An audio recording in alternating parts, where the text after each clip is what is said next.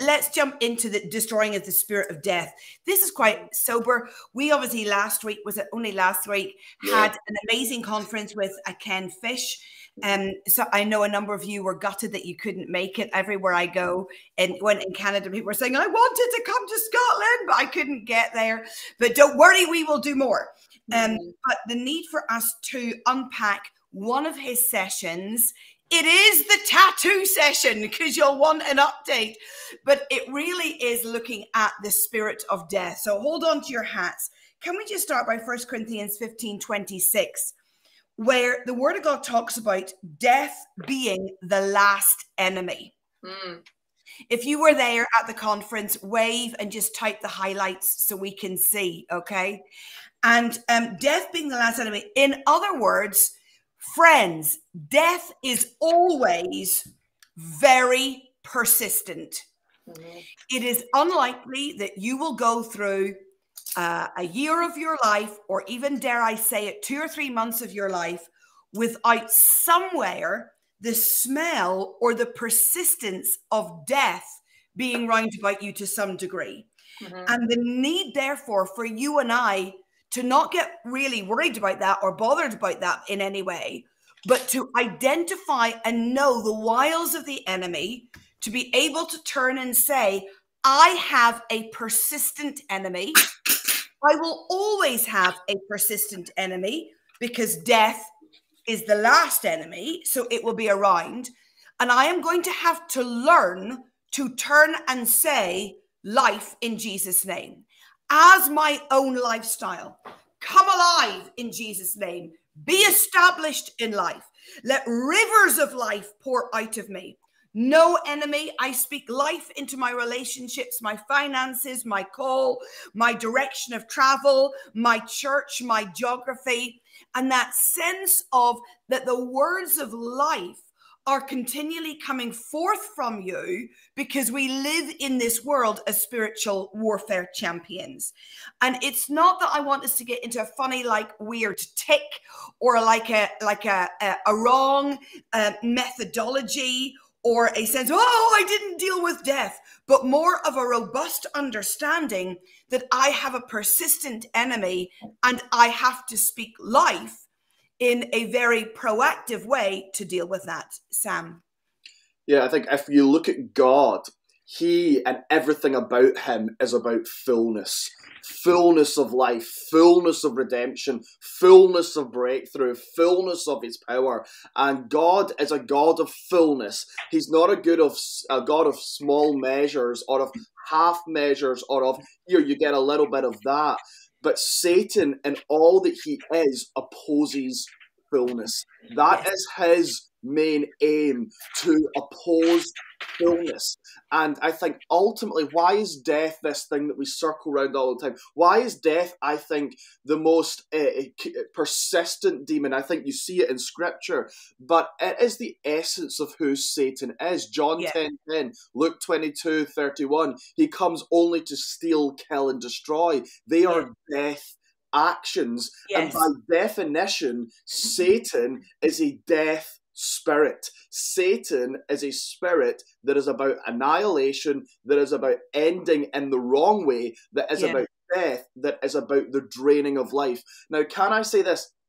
Death rarely looks because some of you might think, I don't have a demon of death, I don't have a terminal diagnosis, I haven't had a disaster that could have killed me in the moment. I think there is the attacks of death where it is immediate, but I do think more subtly that we don't realize it is the slow draining of fullness and the slow limiting of life that actually Satan puts in the lives of his people, where we are not discerning enough to realize actually he has a foothold.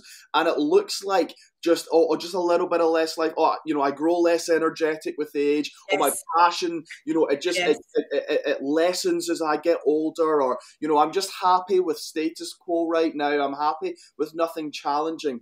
And I do think the spirit of death, we have to say, sometimes comes in the immediate tragedy of, the tragic death of immediate death of a business, or the tragic immediate death in health, or the tragic immediate death of a relationship. Absolutely.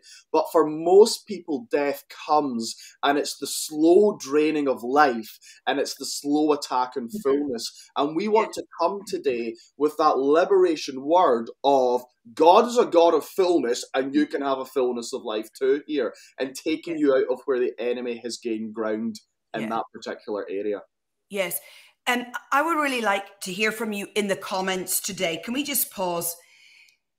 Who feels that there is some sort of opposition that may well be a spirit of death? I want to remind you that death can work you into place for years. Yeah. And how many of you feel a drip, drip, drip, bit by bit of being worked into place by death, where you think, well, I'm doing okay, or I'm getting through, but can we have a moment of truth-telling between us where we say, I think I might have been worked into a place by death for years, where maybe I have to have a moment of honesty right now that I am not living with any thought of abundant life or great expectation or a sense of very decent functioning wellness, that actually something in me has been opposed and it has worked on me and worked me into a place I should not be in. Absolutely. Just wave at us in the comments, because it's not something we just have a chat about and that you guys are clearly not involved in. We want you to be. Some of you are going, yes, 3 years. Somebody's saying 8 years. We have numerical counters going on in the comments here. And somebody's saying that dripping of that death spirit working you into a place has come to a head. I'm reading, I'm seeing. The fatigue for years. Yeah. Yes. Yeah. 5 years. Yes. For years. Okay. We're going to talk about this, and then we are going to get you free. You need to stay on this call. You need to make sure that you like and you share this. You need to be able to partner with us and share the truth and the liberation that we're about to bring. Ruth. Yeah. I mean, I think you're bang on, and we really need to be spiritually minded as we think about this. Sometimes we think of death as just literally the end of life. And obviously that's, you know, the physical definition, but the spirit of death, like they were saying, it is our longest standing enemy. And I think Ken Fish said it's ironically the longest lived opponent for being called death. It's quite funny. But I think if we want to be people of the kingdom that are advancing and seeing Jesus overcome, we have to take so seriously. He said, I come that you would have life and life in abundance. The enemy came to steal, kill, and destroy, but I came that you would have life and life in abundance. And so the spirit of death manifests not just as ending physical life, but any way that it is stealing, killing, and destroying the abundant life that you have. And I'm seeing even a lot of comments there that are saying things like, oh, I'm fatigued for years. Could it be that? It could be that. What you need to do is you need to seek the Lord, inquire of the Lord. You see that over and over in scripture. When something is out of sorts and something is not quite right, you inquire of the Lord and you say, Lord, is there a death spirit behind this? Or is there something else? Is there a curse? And like, God is faithful to reveal that. I'll tell you that the first time that I became aware of death as a spirit, this was, I don't know, I was probably like a student, early 20s. And I'd been playing, right? It seems like a funny story now, but do you remember that app called Plants vs. Zombies? Do you remember that one? Everyone was obsessed with. I was playing that, right? Like, it's like these zombies and these plants that are like fighting each other. And I became really unwell. And at the time I was like, oh, I've just got the flu, you know, but it was one of those flus that was really, really bad. And I was, you know, when you're just so miserable, and I was like, Todd, like, will you pray for me? Because this is just like, this is really awful. Can we just kick this out? And at the time I went into that prayer thinking we're praying for physical healing because I just want to get past my flu. But actually, as Todd started praying for me, I heard so clearly that the Holy Spirit said to me, you've got a death spirit, and the spirit of death got access to you through your Plants vs. Zombies game. And for me at the time, like that was mind blowing, because I hadn't encountered that before. But what we ended up doing was we changed our prayer from Holy Spirit heal to, in the name of Jesus, I bind you death, and I say get out. And I think I must have coughed it out, and I got instantly physically healed of that flu, like in the moment. And for me, that was like my step into realizing, oh wait, death is a spirit, and death can gain access to our life. And yes, death manifests in sickness, but maybe also other things like fatigue or like poor circulation, or then it can even attach itself to our circumstances, to business, to our finances, to our relationships. And so I think there's such a need to be spiritually minded, but to start from that place of inquiring of the Lord, what is going on here, and then taking it from there. Yes, and actually somebody very helpfully has put long COVID question mark. I think I certainly had COVID once, perhaps twice, and my daughter seemed to have it a lot of times. But I remember very clearly sitting on a beach on one of the Hebridean islands, being so exhausted because I had COVID and the children were running around playing. David was walking the dog. And I remember lying on the beach. Do you know the way you lie on a Scottish beach with your coat and your hat and your scarf and your gloves? You don't lie on the Scottish beach in your swimsuit, my friends. Okay, so this is not sunbathing, but that's a by the by. If anybody is sunbathed on a Scottish beach, I would be impressed. Anyway, have you sunbathed on a Scottish beach? What? Yeah, with tanning oil. Yeah. Okay, and I remember thinking, oh no, something's crawling up my legs in the spirit. And I could feel the death spirit in COVID try to own my physical frame and my emotional status. And yes, death is a spirit. And I really believe that if you have had COVID or long COVID, it's a deliverance from the spirit of death that is going to get you free. It's just not an illness. It is an assignment of death. So yeah. And I'm like, what? I remember thinking, what is this? And I suppose because we can see in the spirit and feel in the spirit, I could literally see it crawling up my body because it had a place to land because of the virus in my system. Interesting. There we go. Okay. So let's talk about some things that we would look for if death was around us. Give us some measurements, because we want to be over the right demon, okay? So what I want to do is give us some measurements, all right? Some of you will need a pen and paper, and this is prophetic insight into scripture. This is the prophets who see and understand the links that open the doors. So track with us. And we are in Mark chapter 5. Mark chapter 5 is the story of Legion, the gentleman who is oppressed by a legion of demons that Jesus needs to deal with. Now, we're in Mark 5, we understand that he's living amongst the tombs. Yeah. And so there is an obsession with death. So let's just have that as number one, an obsession with death. Now, does anybody know somebody obsessed with death? That would be obsessed with wearing death colors, skulls, goth culture, obsessed with conversations around abortion, euthanasia. There is a focus that they either are dressing in, or there is a sense that their makeup is just slightly off, where you think you look lovely, but there's something too dark. Now, we're not talking about, oh, heavy eyeliner like from the 80s is a bad idea, okay? But we're seeing something that we think, I think you might be anchored to death in some way, or obsessed with death, because this gentleman is living amongst the tombs. So this is your entry level. Do I own? Do I wear? Do I talk? Am I interested in death? That would also be an interest in genres of film. A very dear friend of mine who's not Christian is obsessed with the horror. I don't know about you guys, I can't even watch a horror film. I can't watch it. I can't watch it. For zombies or anything. I mean, I can barely even watch a 15, and I never would watch an 18. I think the only 18 I ever watch is The Passion of the Christ. I don't even watch a 12. Yeah, it's just the images are, yeah. So you get that, those kind of obsessions with death. Sam, do you want to talk about that? I do think, yeah, anything that is overly obsessed with death, or in games, in gaming, fighting death, those sorts of things, are even just disproportional thoughts about death, or obsessions about funerals, and death services or ceremonies, or dead bodies, even there, and it becomes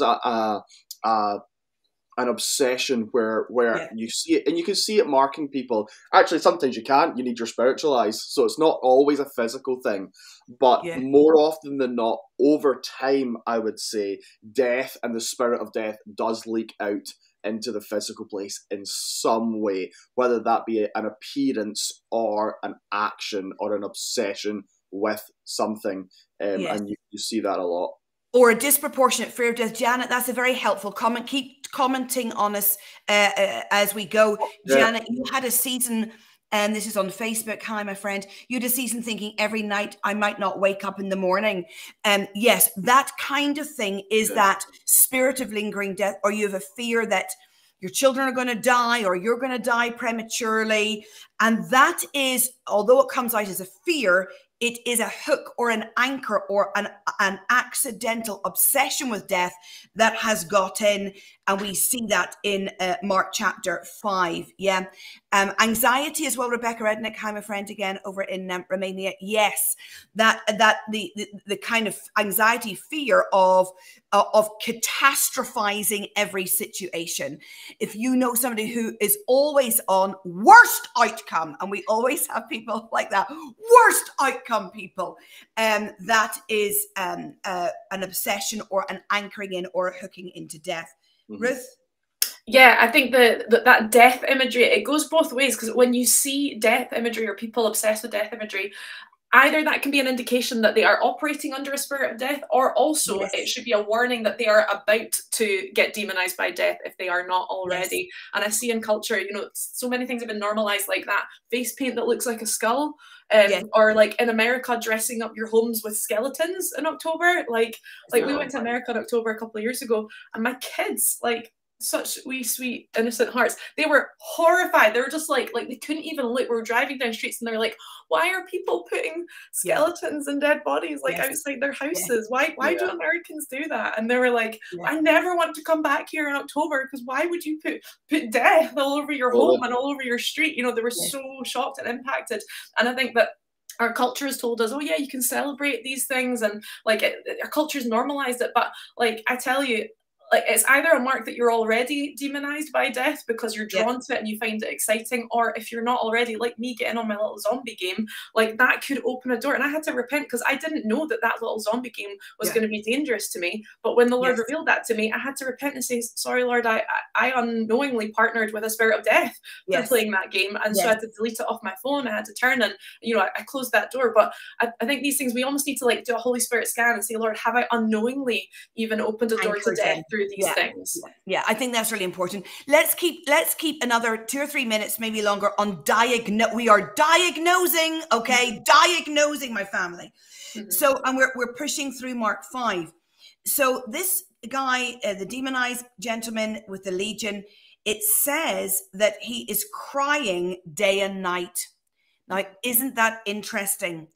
If there is a sense of an overwhelmed sadness, or spontaneous wailing, or disproportionate over emotionalism that you carry, this usually applies mainly to women, and there is a sense that your emotions are spilling out, you've got to think that may not just be hormones or femininity, because we are made a little bit more emotional and we celebrate that. But if your emotions are on steroids and you can't rein that in, you've got to say, am I anchored into death somewhere? Because this man in Mark 5 is wailing all day and all night. Okay? Does that apply to anybody here? You know your emotions are not balanced, whole, and in check. Or the inability to steward your emotions, or to settle yourself, and you feel like your emotions almost run away all the time. And there's a sense of, as Emma said, catastrophizing or getting lost. Yes. That often is a spirit of death as well. If you feel like once your emotions come out, there's no stopping it, and they kind of are almost out of control and you can't regulate them, that can be a yes. spirit of death. Okay, still in diagnosis mode, all right? So this guy, by verse 5, we're not very far into the chapter of Mark 5, he is cutting himself. So you are looking at the sense now, the whole open door of self-harm and self-mutilation. Now we need to sit in that a bit. I think these are markers or diagnoses. They are markers for entrenched, indwelling death spirits. Mm-hmm. So many of you are now going to be going a little bit like wobbly on me. Stay with me, because you're realizing that you have markers for an entrenched death spirit. I will get it out of you in a moment, all right? We'll talk about self-harm and cutting, which is where tattoos come in. But you're talking about sleeplessness, because this guy in Mark 5 doesn't sleep. So not only we're talking about unregulated emotions, we are talking about persistent sleeplessness as well. Or thoughts of suicide, even if you have never acted on it. But you're aware that you thought, oh, it might be okay, even if you've gone, where did that come from? And you've reined yourself in, okay? Or obviously suicide attempts. But so you're looking at that sliding scale of suicide from, oh, I had a weird thought and I overran it with good thoughts, to actually I'm thinking about suicide quite persistently. So sleeplessness, cutting, and suicide are all markers of entrenched death spirits. Ruth Sam, whether in you or in your family line, as well. Yes. I would say, you may not have this, but you may think, oh, that was my dad, or that was my mom, or that's my son, or that's my daughter, or that's then that can still be around, and you can still have that sense of it being in your family line. We see that a lot as well. And if there's patterns of suicide or suicide attempts or kind of emotional numbness or mental health breakdown, then we want to break those patterns as well of the spirit of death that are generational. Because you might feel like, well, I can't see that in me, but I can see that in my family line. Well, there's still freedom for that for you today. Yeah. And can I add with suicide as well? Like, again, our culture normalizes suicidal thoughts and makes it sound like it's quite natural. But I don't know what you and Emma and Sam, what you guys would say, but I would say suicidal thoughts are always demonic. Like that was not a natural thought. That is not just you. That is a voice in the back of your head tempting you with an idea, normalizing an idea, making you think about it, even if you've never seriously thought about carrying it out, even if you've never actually made a plan of what would be my means and when would I do it. Like the fact that you visualize what it would be like to kill yourself, or think through details like what would be my funeral like, and like who would come and what would happen to my kids. If you find yourself in those thought patterns, I would say there is a demonic voice there that's influencing that, and it starts with simple things, but it can increase. And so I'd say don't shrink back and now this is natural, this happens. I'd say let's get you delivered, let's get this shut out, because you don't have to live like that. Yes, true. Let me keep pushing our markers. You guys are going to need to share this, comment on it, and like it, because I'm giving you a really robust list here that you're going to need to take note of. This is so important so that we actually are equipped to deal with it. Let me keep pushing it. Now, these things can come in as vows made by your ancestors, your family line, or they can be your own partnerships. So you know that somebody's saying a cult, there can be stuff in your family line that's been agreed to by your forebearers that has opened the door to death spirits, like a cult like Freemasonry, which will open up your entire generational family line to death spirits. Interestingly, this same gentleman, don't worry, I will pray a prayer of deliverance. Stay with me, Margaret, in YouTube. I will pray a prayer of deliverance. In Luke 8, this gentleman is naked. I think there is a sign of death that we can take from this scripture. These are Mark 5 and Luke 8, that an obsession with nakedness is a sense of perhaps an anchoring of death. Is that not interesting? Now, I don't mean between husbands and wives and all of that good stuff when you're married, but but an obsession with being naked or bearing too much flesh. Woo! What can we say about our teenagers and those in their 20s? Because this gentleman is naked, and it's a sign that death, pornography is absolutely a death spirit behind it, because it will kill any sense of normal standard relationships. Yes, okay, we're interpreting the scriptures. Shall I keep going? Keep going. Yes. Naturist movements are not life-giving movements, my friends. And it's nakedness wanting to be free is really not the way. Okay. If you have had near-death experiences, not maybe your own fault, like car crashes, or you have been around the dead, or you have seen a disproportionately high number of dead bodies in your life, and there are accidents maybe all around about you, and you're not, and you think maybe I'm just clumsy, but some very serious accidents or near misses that you are not deliberately seeking, all of that is spirit of death stuff. Yes, Dawn, 3 times you've almost died. Your comments are very helpful here. Yes. And that would have been, those are death spirits, Dawn, and we will need to break that off you. False teaching brings a death spirit. Now, let me talk to you very straight. Wave at me in the comments. Don't name the church. I don't want church names here. I don't want church denominations named and shamed, okay? I'm going to say something controversial. If you know that your denomination, I will name one, Church of England, is in false teaching, whether that's about blocking the Holy Spirit, whether that's about sexuality, whether that's about women and marriage, but anywhere you have deliberate, willful, false teaching, you will have a death spirit over that church, denomination, or congregation. And it will be harder for you. And you're like, you know, but I'm supporting them and I'm an individual and I'm autonomous and I'm independent. No, when you're in church family, you're in covenant, my friends. And therefore you are under the death covenant, because that whole denomination will have attracted a death spirit. Somebody's saying 80% of American churches on our YouTube page. I don't know how accurate you are, my friend, but maybe quite possibly. Okay, I'm going to come on to tattoos. Do you guys want to comment on that? Because what I just said was very controversial. You go, Sam. No, I think false teaching is a massive one, especially when you prescribe to it and inadvertently.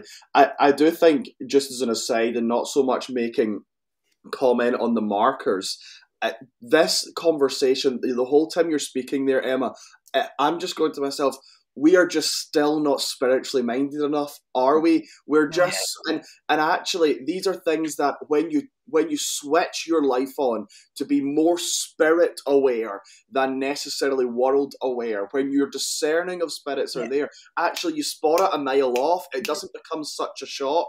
And so even in this, I don't want you to feel shame in the comments if you think, why have I never noticed this?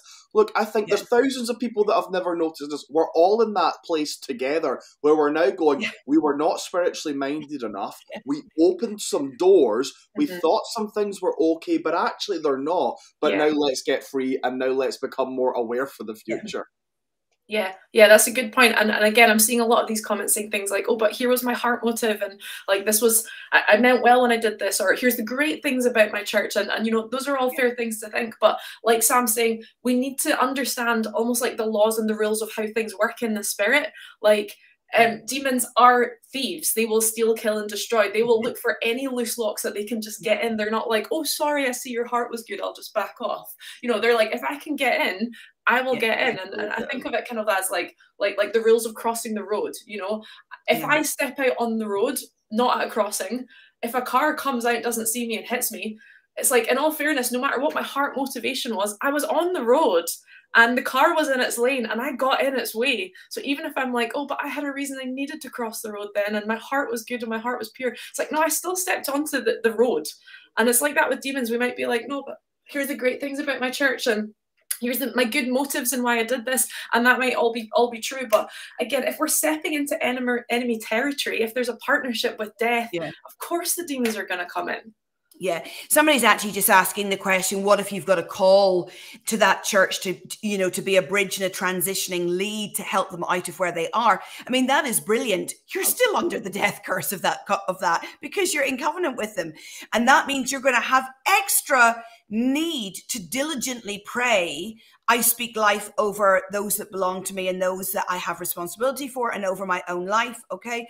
Just because, you know, Daniel was called to Babylon, you know, didn't mean that he didn't have to warfare extra and, you know, jump through hoops of purity and extra prayer and fasting. Do you know what I'm saying? Yeah, okay. Yeah. Similar to like living in Glasgow, you could say, oh, why would you live in Glasgow? There's such a death spirit over that land. It's like, no, I just need to be spiritually eyes open. I need to cover myself. I need to pray and fast. I need to seek God for how he wants me to operate in this zone. Yes, yes. Now, Sam, let's talk about tattoos. Because now it's controversial. If it wasn't controversial before, we're about to get controversial. Tattoos sit under a marker. It doesn't matter whether it's Hebrew tattoo. It doesn't matter whether it's a biblical verse you have tattooed. It doesn't matter whether you feel God told you to tattoo yourself. Those are all problems. It is the sense of cutting. No bubblegum tattoos. It is the sense of cutting or piercing of the skin is the issue, all right? It is the place of repetitive breaches of the skin is really what we're concerned about here. Now, I do think there is a sense that there clearly my ears are pierced. There we go. Lovely earrings on today. There is a sense that I'm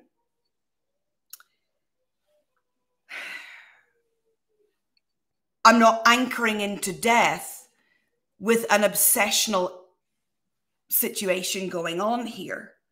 But I do think that if you have multiple piercings, especially on sexual organs, and you are obsessed with either cutting by self-harm or cutting by piercings, or you're obsessed by cutting with multiple tattoos, you have to ask some more intelligent questions. Mm-hmm. Did your piercing give way to a wave of other piercings, or were you just satisfied with, oh, I got my earlobe pierced and that I'm happy there? Was it a door that before you knew it, every month or in one sitting you wanted 5 or 10, which is what we see a lot of the time? Same with tattoos and other forms of body modification. Actually, 99% of the time when someone gets a piercing or someone gets a tattoo or someone modifies their body, it opens a gateway to an obsession. And that, I mean, alarm bells should be going off in our heads with that. Yes. If it opens the door and there's an obsession and there's this need for more, where there's no sense of being satisfied and of being able to settle, look, our alarm bells need to go off, and we need to consider there's probably a spirit of death. Yes. Yeah. Yes. And the number of people I hear saying, oh, I actually quite like the pain of tattoos. I like sitting through that pain. Yeah. There's something satisfying about that feeling, and even the feeling of it healing afterwards. Like, again, I would say, okay, step back and ask the Lord, what is going on there? What in me desires and enjoys and is satisfied by hurting yourself, harming yourself? And again, like looking at this guy in scripture, like just one of the observations of what he was doing, he was cutting himself. Like he probably kind of was satisfied by that pain as well. Yes. Yeah. I mean, I would want to put, it is huge, Sharon Wingfield in Facebook. I would want to push this more, that I do think repetitive tattoos, repetitive piercings, particularly in extreme places in your body, show that you are in emotional pain. Just say that. Said that. Someone said it in the comments, actually, very bravely. Yeah. I used to cope by getting tattoos. Yes. So you have to go deep in this and ask yourselves, am I doing what I'm doing to my physical frame? Am I doing what I'm doing to my physical frame where I'm piercing the skin to cover emotional pain? Am I using physical pain to suppress mental pain that is never enough? So I'm multiply in self-harm or tattoos or piercings. And I have heard, Ken Fish quoted it as well, people saying, when I'm having a piercing or I'm self-harming or I'm tattooing, all the crazy in my head stops. Now, demons love blood. Demons love blood. They will take it in any form they can get it, which is why Acts 15, now we're in the New Testament, Acts 15 in the New Testament, re-quotes and restates Leviticus 17 to 19 and pulls for the Gentiles some things from the Old Testament into the New Testament and says you must still deal with these things, that not all Levitical law is history, but in Acts 15 you have some things that are maintained as no-go areas. And some of those in the list in Acts 15, well, one of them is obviously sexual immorality, which is restated from Levitical law into the New Testament. You know that. But actually, the issue of blood is restated. So you're not just the drinking of blood, but you're thinking about eating blood, drawing blood, obsession with blood, and making yourself bleed. So you've got, sorry, my dog is so distracting. My dog had surgery. Can you hear her crying? She's right outside my door.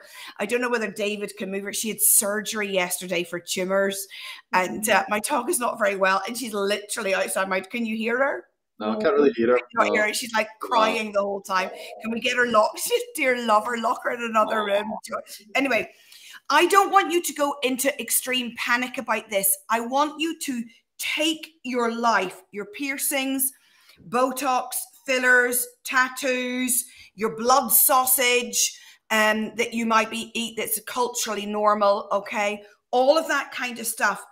And I want you to pick the whole lot up and say this. Why am I doing this? Is this just, I want to look a bit more beautiful and I'm quite relaxed about that? Or am I disguising emotional pain and therefore I am anchoring myself accidentally into death? So we weigh all of these things up, okay? Cuts on the body, implants, studs, body art, branding. And I would say this, is an increase in massive tattoos the sign of a nation in distress? Yeah. Yeah. Yes. Yeah. Somebody's saying you've had to get Botox for extreme migraines on the NHS. Is this okay? Yes, because you're not anchoring yourself into death. That's what the dental hospital here in Glasgow, because, you know, I've had jaw surgery recently. The dental surgery in Glasgow, though you can't really see the scars too much, but they did a good job, actually. But the dental surgery, the dental hospital prior to my jaw surgery had tried very, very deep Botox to see if they could stop the pain. But that is not me anchoring myself into death, okay? So it's just having spiritual intelligence in this to say, what is my motivation? What is my orientation here? And in breaching the skin, am I anchored to death? Yeah. Mm-hmm. Yes. Now, I'm being very personal here because I think it's beholden. Whenever Rebecca Redneck is asking, whenever I died, now what age am I now? 47, 48 this year, but I died on an operating table. David, how old was I? 21. It was before when we were married. Most of my blood is a blood transfusion. David's saying 21, I lost most of my blood. And I would say that and they gave me the wrong blood in a blood transfusion. So I have a whole lot of funny antibodies in my blood and a lot of scar tissue from an awful lot of surgery that I have had. And there's no doubt about it that the enemy tried to take my life. No doubt about it. So I have pierces of the skin. I have chosen ones and I have non-chosen ones, and I have a lot of blood loss and a blood transfusion. It means that I have to be on high alert to cleanse the blood from my blood transfusions. I have to be on high alert to say, okay, spirit of death, you could connect with me. I'm not going to get massively over dramatic about it, but I'm going to ask for my own blood to be put through a Holy Spirit sieve so that anything of death is out of my system. Okay. Yeah. All of that kind of, it's just wisdom, because I know of the persistence of the enemy of death. And when I went in for my jaw surgery, the team here had me on a prayer rota to make sure that the spirits of death were not close to me, because I had pain in my body that needed dealt with. So we approach these things spiritually minded, all right? Yeah. Now somebody saying, am I continuously praying that? No. I did for a while, but I don't continuously pray that. Sometimes I do a double check. Have I taken anything on? Now, if you have tattoos and piercings, you must not panic here, okay? I want you to say, I'm saved and I'm anointed. I'm saved and I'm anointed. I'm saved and I'm anointed. You are not under condemnation, but I am about to get you free. All right, yeah. Ruth? Yeah. I mean, I would add to that a lot of questions there, and like, be discerning about even the difference between conviction and condemnation. If you have got, maybe you've cut yourself, maybe you've got tattoos, maybe you are one of these people that just out of your pain got all these piercings, like, don't feel condemned by this. Don't feel like you're under the law. Think of it more as like, who is God? What does he like? What does he want for us? And what might be weak points that the enemy got a foothold in our life? And do I need to do a bit of business in the spirit to, in humility, make myself right for the Lord? Say, Lord, I'm sorry, in my pain I went to the wrong source. Will you forgive me? And then, clear out what's going on spiritually. Don't sit under condemnation because you think, oh, I broke a rule and I got it wrong. Don't fall into a legalistic way of thinking. Just think of this more as like, how can I make sure I'm as free as I could be, and how can I walk in the fullness of what God has for me, and how can I learn more about how God designed our bodies to be and how he designed us to process our emotions, and how I can walk in freedom with him. Yes. And actually, I specifically said to Ken Fish, because he's really the expert here, what about hair transplants for male pattern balding? And what about plastic surgery? And he and I came back to looking at the scriptures and talking about motivations and talking about what were you trying to cover? What were you trying to hide? And that sense, again, of emotional pain that you are medicating, that, and the obsessions in it, that then invoke anchors into death. Okay, so we're asking you to be intelligent. There. So can we just say this? Somebody's saying plucking your hair. I don't look. That's not cutting. Can we just? That's not bloodletting. All right, that's not piercing. Cut your eyebrows off. Most of us women who hit perimenopause and menopause, if we didn't pluck our hair, we would be growing beards. Okay, so. Let's be honest about hormones. All right. Can we just say this, though? Do not let yourself go into frantic obsession and anxiety. What about this? What about that? What about this? What about that? You can hear that in some of the comments here. Okay? Take a deep breath. You're just saying, God, is there anywhere I have accidentally opened a door to the spirit of death that is keeping me out of the fullness of life? There's a baseline question for you to ask. Holy Spirit, expose, not exposing for the sake, as Ruth said, for condemnation, but to convict you so that you can get free. Do not panic here, and you're going to have to pull yourself back into the fact that you are not under the law in the same way. You are not under condemnation. There is freedom in the name of Jesus, and this concept, this conversation on the spirit of death is ultimately about putting the enemy into a place where he is exposed. He's not hidden now. He is exposed. And whenever anything's brought into the light, freedom is easy. Whenever there is an exposure of the enemy, there is a sense that there is then authority to shift him out. And so this conversation is about saying, enemy, you are exposed. Now you're going to be evicted. Now you're going to be fired and you're going to be pushed out. So don't panic and let your mind run away here. Pull yourself back and say, even if I have let death in, because of the name of Jesus, because of the blood of Jesus, because of the resurrection of Jesus, there is freedom that I can have right now. Yeah, and please don't use this video as an excuse to go to all your friends with piercings and tattoos and say, here, did you know that you're now demonized because of this? Like, let's be spirit-led and kind in this process. You might want to say to your friends and family, hey, do you want to think about this? Let's pray together. Let's ask the Lord to reveal what's going on here. But let's not go and be jerks about this topic, okay? There's a very wise word. Let's not be jerks about this topic. Absolutely.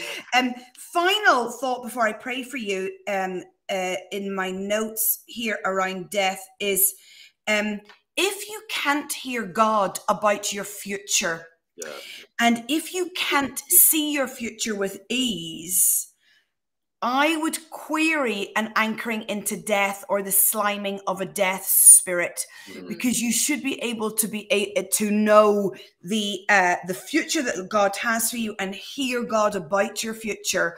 So that's another kind of slightly add-on to it. Somebody did said about somebody pulling out hair. Clearly, if you're plucking your own hair out as an emotional response to your pain, that is a death spirit, you know, when it's that kind of perverse level and very destructive level of hair removal. The kind of dry needling and chiropractor, I don't have any problems with.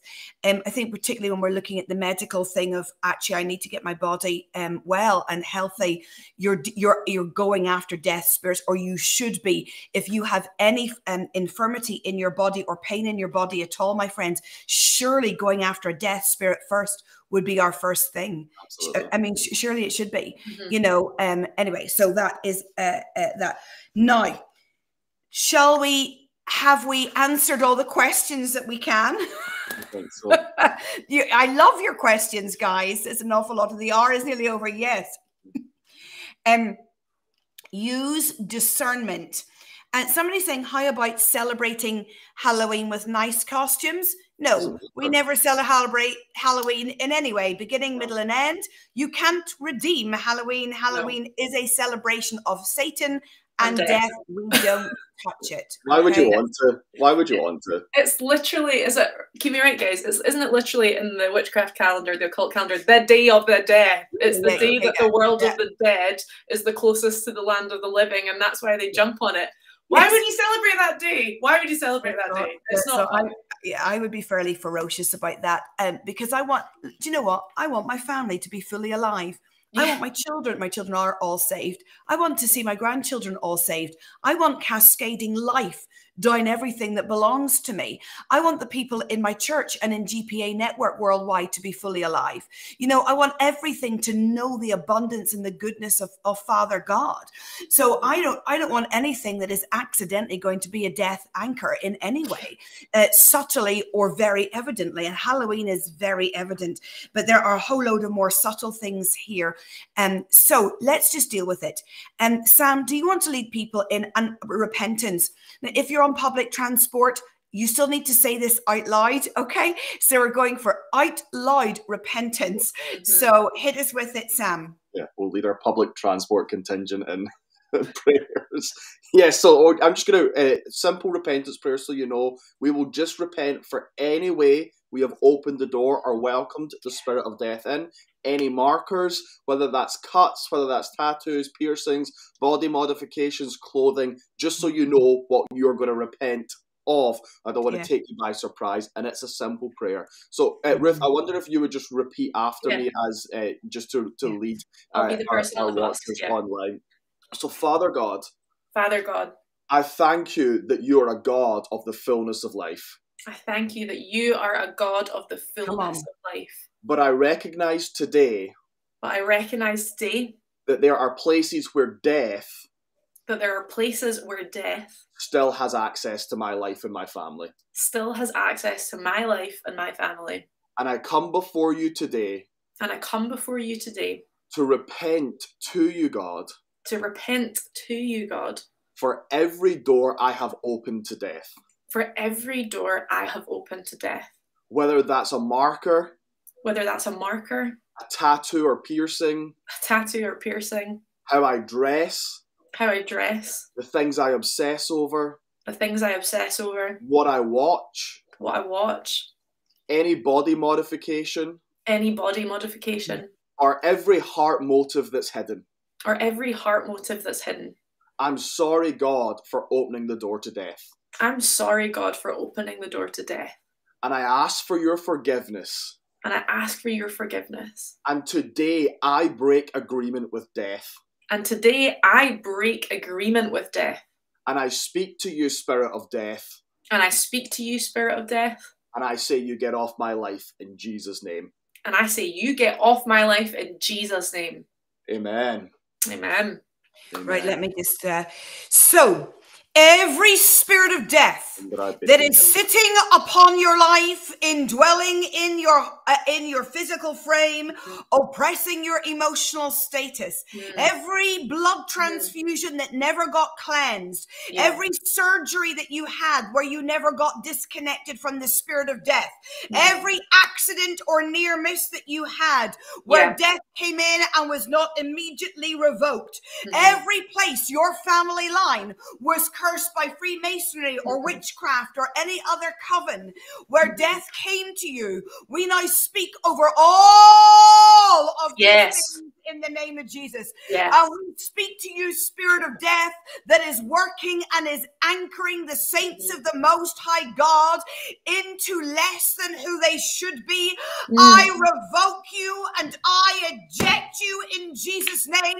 You come off these dear ones. You come off their brains. You come off their thinking. You come off their physical bodies. You come off their health. You come off their relationships. You come off their finances. You come off their ability to hear the future. And in the mighty name of Jesus, I loose the burning fire of God upon your lives right now, that everything of death be radically and divinely and wholly incinerated in the midst of you, so that everything of death leaves. Everything of death comes off you, no matter where you are in the world or when you are watching this. And in Jesus' name, I liberate you. We come as the liberating force. If you've had COVID as well, yes, well remembered. Thank you, Margie. We now pull even the death spirits to those who had COVID or long COVID off you right now. And some of you will need to yawn. Some of you will need to cough. Some of you will just need to let out a roar that releases that spirit from your life. Work with me. This is not something passive. This is something deeply engaging. And some of you need to start to type in the comments if you're getting stuck, and I'm going to keep praying. But if you feel it coming off, let me know in the comments too. This is weird to do mass deliverance online, but work with me, okay? So I want you to be aware of your breathing. Don't hyperventilate. No need for that. But I want you to take a big deep breath, and we go all of it out on the breath in Jesus' mighty name. You literally will need to do that. So every indwelling spirit of death, out on the breath in Jesus' name, okay? I'm not dealing with it in your churches because your churches have an agreement. And if I kick it out of your churches, I will make it 7 times worse. Leave the churches alone who are under death spirits. I'm dealing with you as individuals. Where you are crying or yawning or gagging, that is okay. We leave no remnant of death Everywhere there is a seed of death, it's hidden by curses for your future, that you can't see your future, you can't access your future, because seeds of death are forecast in your life. We pull those out right now in Jesus' name. Yes. We unseat and weed Yes. the garden, not just of your right now, but we weed the garden of your future in Jesus' name. We take out your fear of death. Come on. Again, I want you to open your hands. You're going to have to get yourself into a letting go posture. Work with me. So we take an open and a letting go posture. Some of you will literally need to go like that. We let go of our fear of death. We let go of fear of our families dying. We let go of obsessions with taking our own life. And in the name of Jesus, that suicide spirit that's woven in with death, you are coming up and you are coming out on the breath in Jesus' mighty name. You may not stay in their minds. No. Come on. Ruth, keep commanding, because keep typing whether you're stuck. If you need us to keep praying, keep typing. Otherwise, we'll come to the end and we'll think it's a done deal. I don't want to leave you where you're like, it's not going, it's not going. Come on, keep going. Yeah, and where pain has taken root in your body and you have unusual pain or persistent pain, and where the spirit of death has a hold on you in that way, I bind that pain, I bind that death. I say, you come up and out right now, breathe it out, and I say, you will be well, you will be well. I bind every way that death is stealing from your thought life. I bind every way that death is giving you hopelessness and negative thinking, and I say, you will see the future and you will smile. You will be well again, and your dreams will be restored to you. You will be able to press on to what is ahead, leaving behind what is behind you. And so in the name of Jesus, death, get your hands off these dear ones. Get your hands off their finances. Get your hands off their marriages. Get your hands off their situations. And I loose to you all freedom. I loose to you hope again. I say you will have hope in the future. I say you will feel light. I say you will be well again. And Lord, I pray that you would do immeasurably more in these guys than they may even expect right now. In Jesus' name.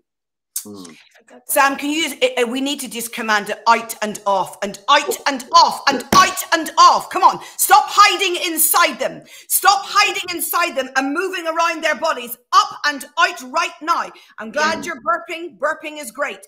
Some of you are coughing and coughing. Well done. It all comes out. Don't you dare stay inside them, you spirit of death. Don't you dare go back down. I destroy the throne within your lives where death is sitting. We destroy the seat of death in the midst of you. It comes off you right now in Jesus' name. Come on, Sam, command it off. And so we just release the fire of God that incinerates every death spirit right now, that exposes every hidden spirit. The fire of God right now comes in and burns its way through your entire being. That every remnant of death, that every fear of death, that every spirit of death right now comes up and comes out. And some of you, look, we can do this online, but some of you are just going to have to say out loud, death, you get out in Jesus' name. Death, you come out of my life. And actually, sometimes you need to force a cough or force a yawn or blow by force. In other words, I am pushing you out. Do that now. So in Jesus' name, we say to you, O spirit of death, this is your final eviction notice. You get up and you leave right now in the name of Jesus. Pack your bags and take all your minions with you. Every lesser demon that you have brought in goes as well. And in Jesus' name, we speak freedom, freedom, freedom. And where it sits on your shoulders, where there's an oppression, it comes off you. It doesn't just come out you, but it comes off you and out of your atmosphere in Jesus' name. And we speak liberation from the grips and the claws and the curses of death in the name of Jesus. Yeah, and I find doubt in Jesus' name. For those of you who are doubting and thinking, I don't know if this is going to get done. I don't know if this is done. I think it's just stuck in me. I encourage you, by faith, you will be well. So I find doubt in the name of Jesus. I say, doubt, you get out so that death can get out. And I say today, you will be completely free. You will be completely free from death. This doesn't need to come back. This doesn't need to hang around. This doesn't need to linger. But death, you come out completely now. Jesus' name. Now, what number of you are typing is that you can feel it around your neck. That is normal. That is a very good sign, because when the demon is leaving your body, this is its last place before you blow it out. So, demon of death, where you have got them by the neck, and you have moved within them, but you have not exited them. Some of you are shaking. I get that. You now come off on the breath. And you come up. I'm going to grab literally like I would do if you were standing physically in front of me. I will deal with your protection in a minute. I pull it out. I pull it out. I pull it out. I pull it out. Come on, and work with me. You're standing right in front of me. Okay. I pull it out. I pull it out. I pull it out. You get out. Right where it is. I grab hold of it. Work with me. Okay. Off the neck. And off the throat, and right from the deep places. Some of you will need to put your hands, so I'm not tall, way down here, okay? Put your hand where you can feel it. Put your hand where you can feel it on your body. And I would suggest, sorry, go out of focus now back here. Walk it up your body with your hand. Walk it up your body and pull it out. And you do a physical act with me, okay, to pull it out. So it was amazing that it works across the airways. All of it comes off in Jesus' mighty name. Deep places. So, Marcia, you have it stuck in your throat. That's fine. Force it, because you can take authority is weird, but you need to go like that. Not that you strain your vocal cords, but you're just expelling where it's got stuff, because it's spirit, so it's breath. So you can do that. Okay. So all off in Jesus' name. Well done. How are we doing? That feels a little bit better. Some of you still coughing. Some small. Some of you will start to feel a wee bit spacey, if that makes sense, a bit lightheaded, which you're reporting, Maria, on YouTube, just because the spirit is going, and because it's been indwelling or oppressing for so long, you can feel a little bit like spacey. Don't worry, I'm about to deal with that. I'm not going to leave you. It's an extended power hour, okay? Snot, sometimes it comes out. You need to blow. Lightheaded is fine. Lightheaded is fine. Lightheaded is a good sign. Let me deal with that. Any more exit prayers? Jill. Final bit out of Jill Dixon right now. Jill, do a big deep breath for me. Let that last bit go. Anybody else stuck? Man, I don't know how many of thousands of you are on. Anybody else stuck? Charity, that final bit out. Maria, you've got some strange noises. We release the fullness of that to be out of you in Jesus' name. All of it, Charlotte. I go to where you are in the spirit realm, Charlotte, and it comes off your throat. Leave her alone in Jesus' name. Okay, same with Cecilia, maybe, so I don't know that I'm pronouncing it. All of it off, all of it off. Now. Ruth, do you want to fill them with the spirit? You need to now go into receptive mode, and then we'll stop it coming back. But we'll put the spirit in, lots of coughing, it's good. We're not going to put the spirit in, and then I'm going to release a block. Your womb is going to come alive in Jesus' name. So we're gonna fill that space that has now been evicted, and then Emma's gonna change the locks so stuff can't come back in. And so in the name of Jesus, I fill you afresh with the Spirit of God. I say, Spirit, fill these ones and fill them with peace.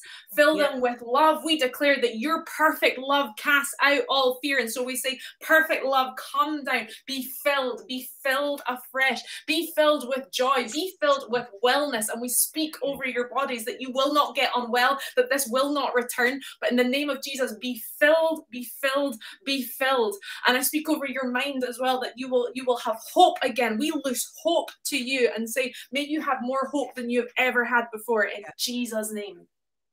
Sam.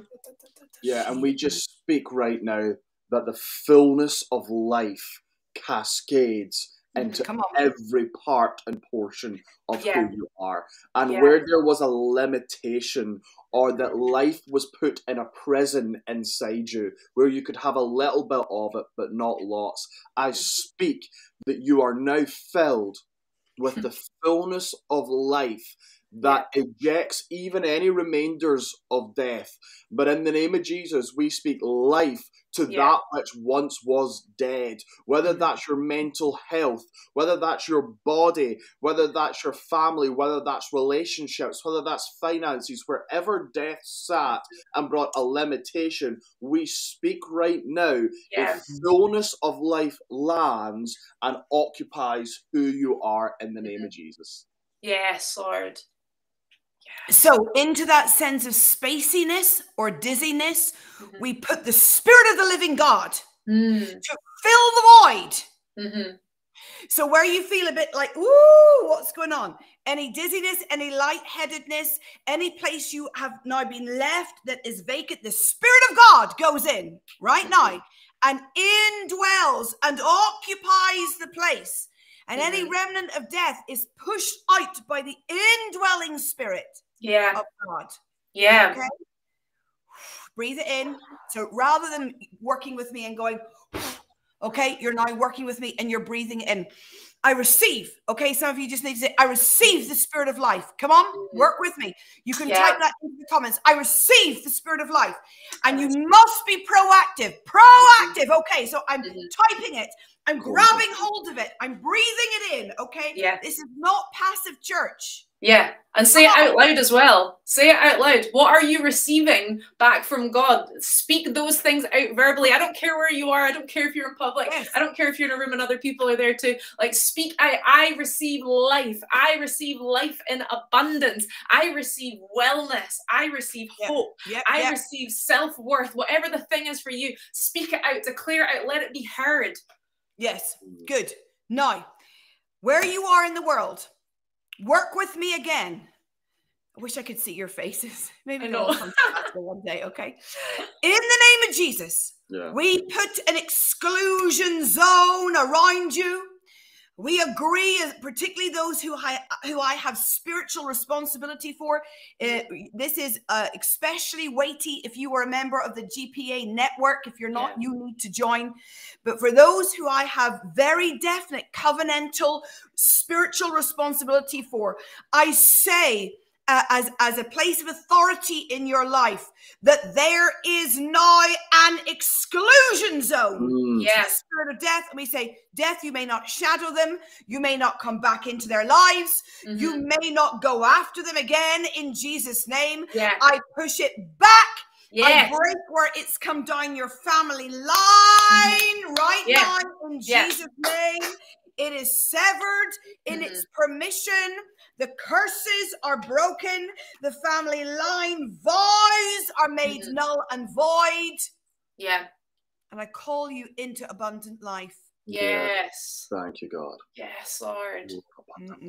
Sam, do you want to give some top tips? And Ruth? I think, look, when you are delivered from something, especially for many of you that has been long-standing, you will feel quite spacey for a few days. And so take it easy. Be kind. Worship music, that sense of delighting in good things that God has put in your life. You drink lots of water because you'll feel dehydrated from all your coughing and yawning. Baraka in it as well. But here's my number one top tip, and we've encountered this a lot. When you have been delivered from something, what Satan likes to do is to put the thing you've been delivered of in the atmosphere around you so you think you're not free. So if you have been delivered of feelings of anxiety today, you may at some point feel, oh my goodness, I'm feeling anxious. I'm not delivered. Do not let yourself get to a place of shame where you re-welcome the demon back in. It's not in you. The enemy puts it in the atmosphere, and you just have to say, where that demon is in the atmosphere, get out in Jesus' name. That is his number one tactic. And the amount of times we do deliverance on someone, and then they say a week later, well, it came back, and then, and then I'm not free. No, it didn't come back in you or on on you. It came to the atmosphere to try and make you confused, or to try and get you to doubt. So be aware of that. And if you feel even over the next week that you got free of something today, but you had thoughts or inklings of it that came out of nowhere, that is an atmosphere issue where you use your authority in warfare. That's not a deliverance issue where you start to question your level of freedom. You say, where that is in the atmosphere, taking anxiety, for instance, or suicidal thoughts, I cast you out in Jesus' name. You don't have any authority to be in my atmosphere. Yeah, and if you want some scripture for that, look up Matthew 12:43. When an unclean spirit comes out of a man, it roams through the waterless place looking for rest, but doesn't find any. Then it says, I'll go back to my house that I came from. And that's exactly what he's talking about.